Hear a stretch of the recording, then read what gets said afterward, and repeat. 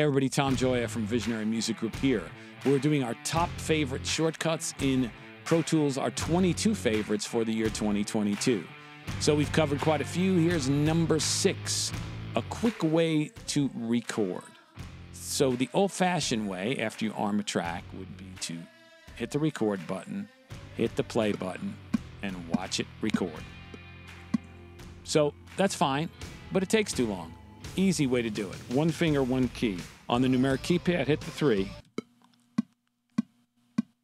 And now it's recording. So that was our number 6 Pro Tools shortcut of our 22 favorite for the year 2022. Hope you enjoyed this video. If you did, please like and subscribe to support our channel. And if you can, hit the notification bell so we can let you know when we have more content like this. Thanks.